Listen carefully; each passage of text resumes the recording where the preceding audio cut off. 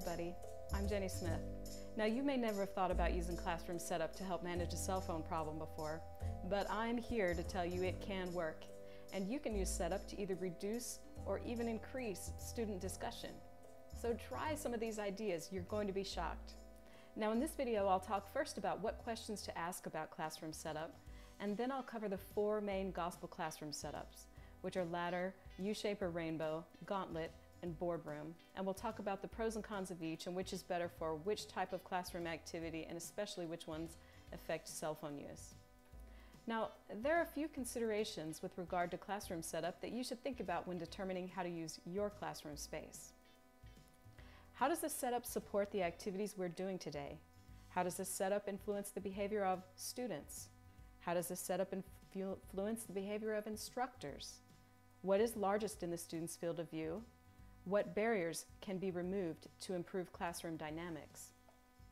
So first, how does this setup support the activities we're doing today? I'm going to show a couple of classroom photographs while we're discussing these topics so you can think about these questions as I'm discussing them. If you're having a lesson that is primarily lecture, are students facing the teacher or are they facing each other? If you want to encourage classroom discussion, are the students looking at each other or the teacher? Will the class be primarily writing? Are they watching a movie, writing on the board? How can I change the classroom setup to support these activities? Now, how does your classroom setup influence the behavior of students? Do students feel like they can hide because there's so many barriers between them and the teacher, or a long distance between you and between the teacher and the students? Is it hot or cold in your classroom? Are the seats hard or soft? Are you seated on a couch? Do any of your students have special needs? Do you have an ADD or autistic student? And are you asking them to sit closer so that they have less visual distraction in their field of view? Are students hard of hearing or visually impaired? Might they be left-handed, tall, short? Find ways to help students be comfortable. Now, how does this setup influence the behavior of instructors? Can the instructors see faces? Can the teacher walk around? Can the teacher easily access students for nonverbal correction? Is the teacher cut off from students because of barriers? What is largest in the student's field of view? What do students see first when they look up? How large is the TV or the board or the teacher or another student in the field of view of students who are seated on the back row, in the middle, or in the front? What barriers can be removed to improve classroom dynamics? Now, it's very easy to think about bringing in equipment like a TV or computer, a projector screen, MP3 and speakers, chairs. But what teachers sometimes forget is how very much in our classrooms is unnecessary and can distract from learning. If it's not needed, put it away. If there's no writing, put away your tables. If there's going to be physical activity or you're just watching a video, then do you really need the tables? Don't stand behind a table or a podium. You may feel safer hiding back there, but if you're afraid of students, they'll pick up on it and eat you alive. Removing the barrier of the podium is a simple thing you can do tomorrow to become a champion teacher. Try not to sit down unless you're unwell or have another physical need to be seated while you're teaching. Now let's switch gears and talk about table setup and the effects on cell phone use and some methods that you can use to mitigate misuse during your lessons. Now, many teachers never even think about how classroom setup can affect outcomes, but it can. Teenagers crave novelty. It's a key part of how their brains develop. Changing up the classroom setup is a simple way you can help make the classroom seem new and stimulate their minds, helping them engage with your lessons. So let's talk about the 4 major types of classroom setup that are mainly used in LDS gospel classrooms. Now let's talk about ladder or broken ladder. This is the typical LDS setup. It's most common in the LDS seminary classrooms that I've visited throughout the United States. Now this Relief Society room is in a ladder setup where the seats are set up in straight rows perpendicular to the teacher. A typical LDS chapel is a broken ladder, as the ladder is broken up so that there are aisles between the seats or between the rungs of the ladder. So what activities is ladder good for? Ladder or broken ladder is great for lessons that are primarily lecture. It is not so great for video watching, group games, or group discussion. Now, this may be what you want, but if you're trying to encourage students to comment more, try changing from ladder to another setup like rainbow. How does ladder affect student behavior? Well, it discourages group discussion because students cannot see one another's faces. This is especially so if spaces are very far apart. It can be very distracting for ADD or autistic students because of how very much is occurring within the student's field of view. Students can hide misbehaviors easily in this setup because of the physical distance between the student and the teacher. How does it affect teacher behavior? Well, in a ladder setup, a teacher can walk around somewhat, but I find that most don't. Teachers in this setup have many sets of eyes focused right on them, which they may find intimidating, and so they hide behind the table or the podium. What about student field of view and barriers? Well, students in the back only see the backs of other students' heads, and the backs of other students' heads are disproportionate in their field of view. The teacher or the TV or the board is very small in the field of view for students who are seated in the back row. Now look at these teachers to see how small and insignificant the teacher is. Although this is a setup that is intended to put the focus on the teacher, students in the back rows must look past many desks, many heads, including whatever all those people are doing, which may include gaming or texting or Snapchatting, in order to see the teacher on the board. This setup ends up actually discouraging discussion and encouraging cell phone misuse because students know that the teachers just can't see them and the teacher isn't the focus of their field of view. Now you can alleviate some of these problems by circulating often or walking around the classroom. You can also station your co-teacher at the back of the class so that he or she is watching students from behind.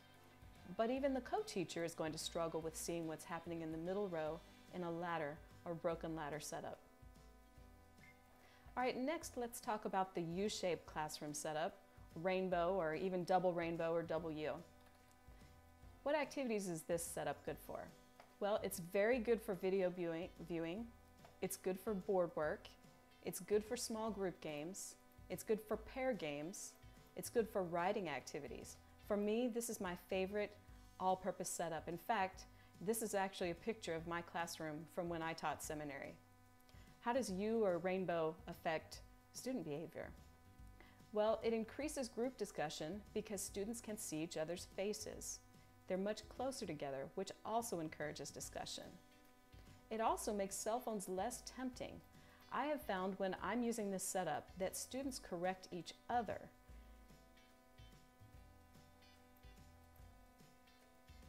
Especially older girls who are seated.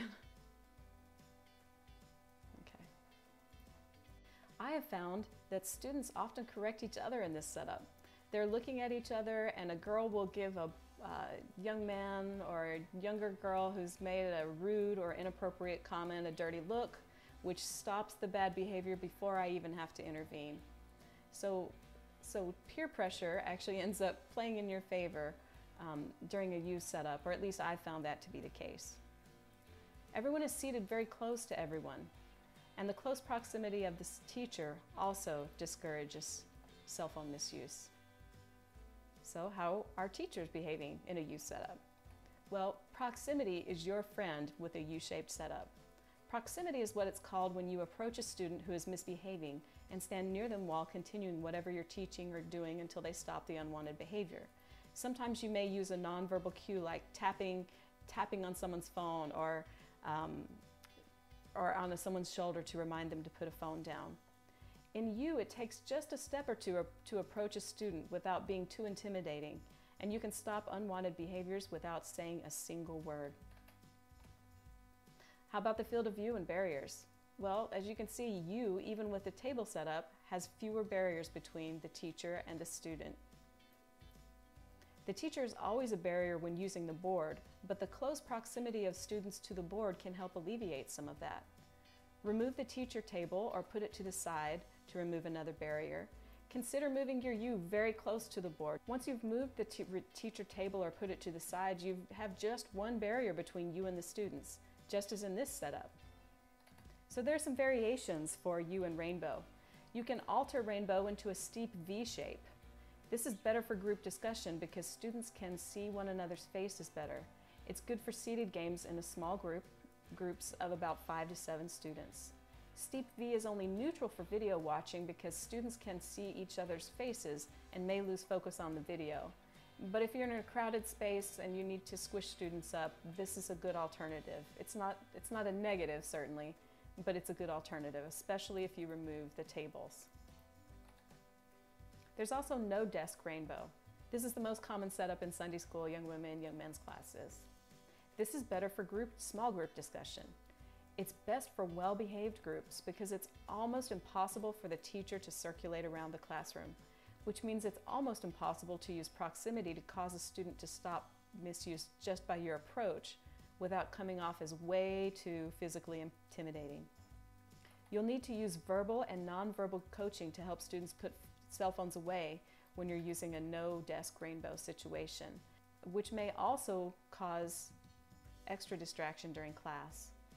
If your class is already recalcitrant regarding cell phones, I'd recommend Tiny Boardroom as a method for retraining them to better behaviors. Pay attention to the windows that are in the doors. Try to put students facing away from doors and windows whenever possible. Trash cans and tables are super obnoxious in smaller church classrooms, but listen, you can always put the table in the hall when you teach. They will not take away your temple recommend. I'm speaking from experience here. I've also used a table as a blocker to prevent students from sitting too far away from me, especially when I was teaching a class of students who were a little bit rambunctious.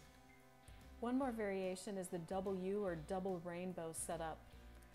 This is when you put one set of U-shaped tables or a row of U-shaped seats together with a smaller rainbow or set of U-shaped tables inside, just like in this picture.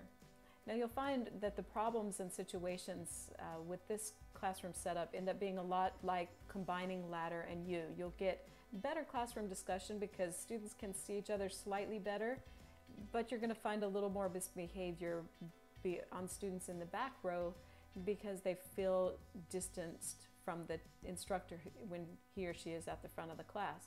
Now one big advantage of this group organization is that because of the rainbow configuration, you can walk around behind and in front of students using the little pathways within your rainbow.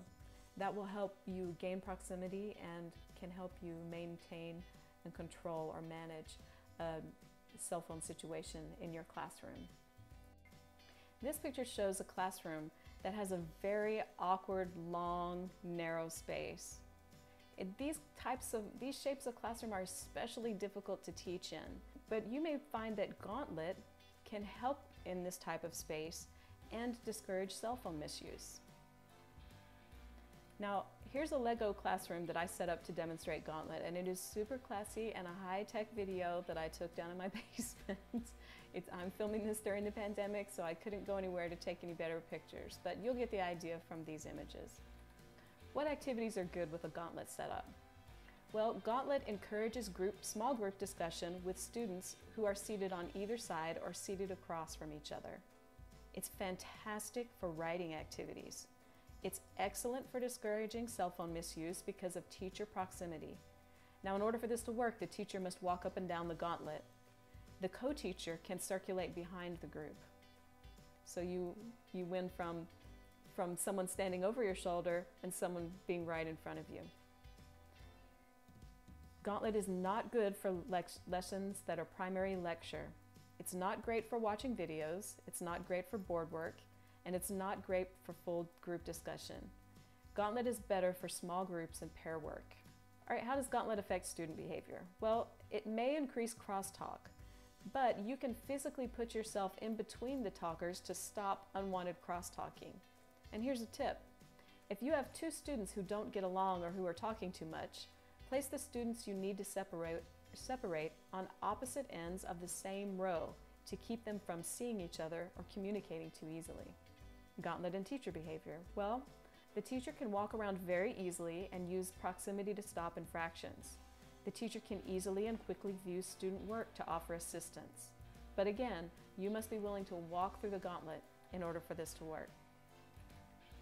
All right, how does it affect field of view and barriers? Well, the field of view is other students, which is why this is so great for discussion, especially when you want to take focus off the teacher and put it on other classmates. It's not great for video watching, as I mentioned earlier, and it's not amazing for board work. Now, if you want to watch a video or work on the board, you can move the board behind the group and have one set of students turn around and face the board or the television. But if you do that, you're back in ladder position and have all those weaknesses. So it's still a good setup for those. But just be aware that if you switch gauntlet around and turn people's seats, that you're back in ladder and have those limitations of barriers, especially for students in the back row. Now, if you need to use the desk, just like my little Lego people, put it at the end. I show it here opposite the chalkboard so that the teacher can walk back and forth between the desk and the chalkboard naturally and make that just a part of how teacher behavior occurs during the classroom. It's natural. The teacher's not walking through the middle to scold or get onto you. It's just something that happens during the course of a lesson. All right, and here's boardroom. Now a lot of seminary teachers find themselves needing to use the high council room. Boardroom is a professional setup, sort of like you might find in an office situation, where there's a large table in the center of the room with everyone seated around it, sort of facing each other. All right, what activities is boardroom good for? Boardroom is average for group discussion. It's very poor for videos or board work. It's good for small group work and writing activities, and it does have a professional feel. It can help students feel more comfortable when they get into the workforce. All right, how does boardroom affect student behavior? Well, it's very difficult for some students to see the instructor. Half of the classroom is blocked at all times if you are on the long side of the table, and only the students seated closest to you have an unobstructed view if you are on the short end of the table.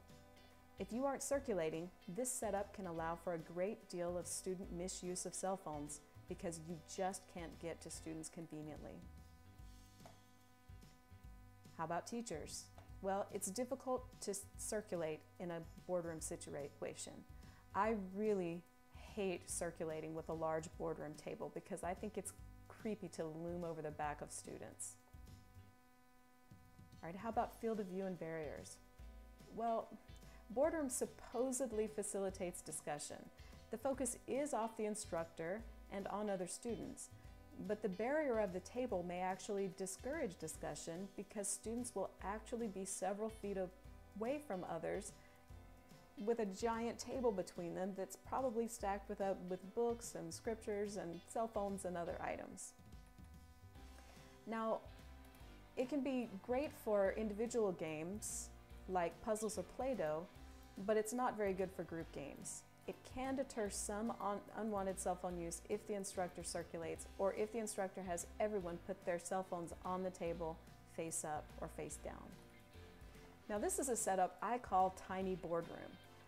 This is a setup I use most often when teaching Sunday school or young women, especially when I know a particular class has had a reputation for cell phone or device misuse. I squish the kids together around one of the standard classroom tables, and I have them stack their phones on that table. I always have an activity or many activities that use students' hands. We draw pictures, we write, we build things with blocks, we use buzzer-style games. This justifies the crowding and the use of the table. You don't ever want to fight with students and about cell phones just for the sake of fighting, right? Give them a real lesson-related reason that they need to put their devices down, especially if you're already having trouble with them. This is also not a good setup if a student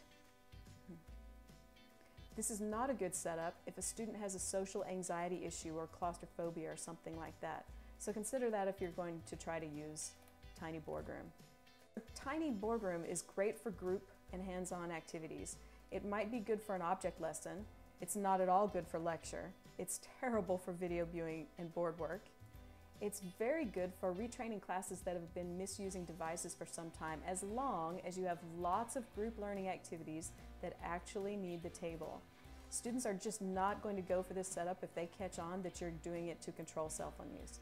You need a real lesson-related reason. All right, student behavior. It virtually eliminates unwanted cell phone use. The focus is on other students. How about teachers? It's very, very easy to circulate in a boardroom situation, even though you're in a tiny boardroom situation. Now, even though you're looming over students, I feel more comfortable with this setup than I do the boardroom setup for some reason. I'm not sure why that is. Have your students put their devices on the table or on the floor. It can take several reminders, verbal and nonverbal, with particularly recalcitrant students. And I've had to do this when I use this setup. Remind students to put their phones or devices down many times. All right, field of view and barriers. Well, the field of view is other students and whatever's on the table. So keep that in mind. Because of that, you may want to move cell phone stack off to the side if it's particularly distracting. All right, I'm going to stop talking for just a minute and show a couple of classrooms that I hope that you'll take a minute and evaluate.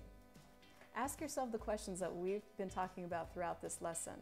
How does this setup support the activities we're doing today? How does this setup influence the behavior of students? How does this setup influence the behavior of instructors? What is largest in a student's field of view? What barriers can be removed to improve classroom dynamics? Think about these questions, think about an upcoming lesson you've got as you look at these images, and try to think about how you might alter this setup to support the activities that are in an upcoming lesson of your own.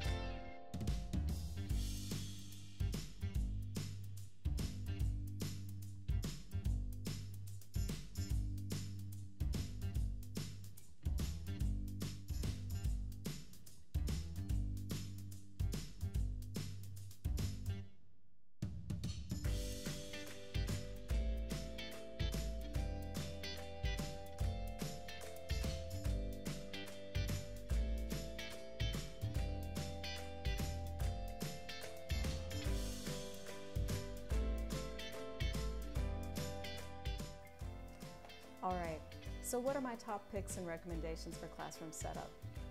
Well, if you're showing videos or you're going to be using a chalkboard, I recommend a U-shape or a rainbow. If you're trying to encourage group discussion, I recommend U-shape or the steep V classroom setup. If you're trying to discourage unwanted cell phone behaviors, I recommend tiny boardroom or gauntlet. If your lesson is going to be primarily lecture, or you're trying to silence overly talkative students, I recommend ladder.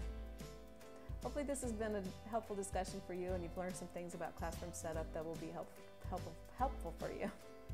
Take a look at my other videos. I've got lots and lots of suggestions on how to handle cell phone misuse in the classroom, teacher's guide that's going to teach you lots of ways to incorporate cell phones more seamlessly into your classroom, and also a great video on how to make decisions about whether or not to ban a cell phone in your classroom using research, and also how to develop a cell phone policy that students may actually follow.